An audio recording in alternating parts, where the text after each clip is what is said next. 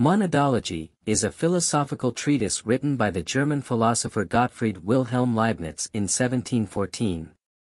The book consists of 90 concise paragraphs, each discussing a different aspect of Leibniz's metaphysical system, which he calls monadology. Here is a summary of some of the key ideas in the book.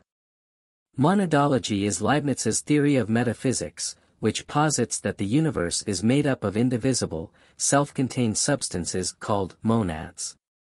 These monads are not physical atoms, but rather spiritual and non-material entities.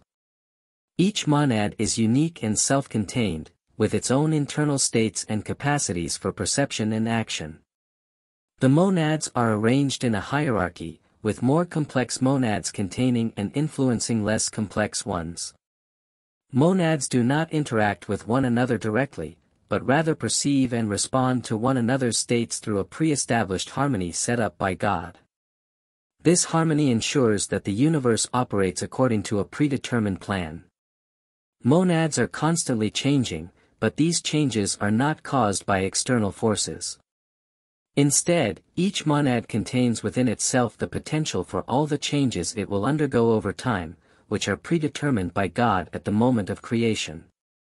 The ultimate goal of monadology is to provide a comprehensive and systematic understanding of the nature of reality, including the relationship between the physical world and the spiritual world. Overall, monadology is a complex and intricate work that has had a significant impact on subsequent philosophical and scientific thought.